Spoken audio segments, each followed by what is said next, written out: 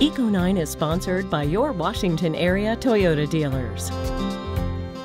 The environment matters to all of us here at WUSA 9, and we know that it matters to you as well. And that's why tonight we want to shine a spotlight on DC Plant Week. It's a celebration of all things green, and you can get in on the fun. Meteorologist Michaela Lucero is showing us how she's at Rewild Plant Shop with tonight's Eco9 segment.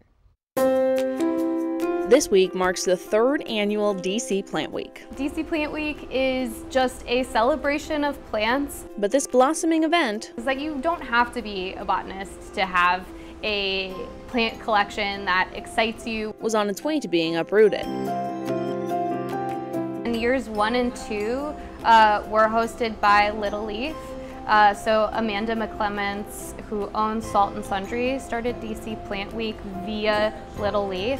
And unfortunately, Little Leaf is no longer in operation, and so I got in contact with her just to see what was going on with DC Plant Week, because it was such a success in these past couple years. Now under the leadership of Lillian Cox. And she offered it to me, basically.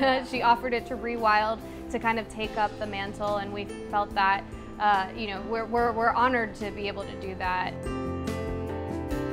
DC Plant Week is thriving, offering classes, events, and connection opportunities for every kind of plant person. You can be a casual, plant-curious beginner. You can be a pretty experienced hobbyist, or perhaps even more than that. You could be a miniature greenhouse owner in your own space.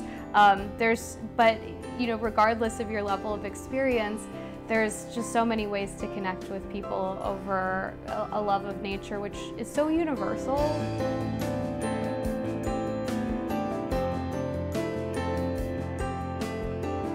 Plant Week runs through Saturday, and if you can't make it out this year, Cox is already planning for the 2025 season. Possibly DMV Plant Week in the future.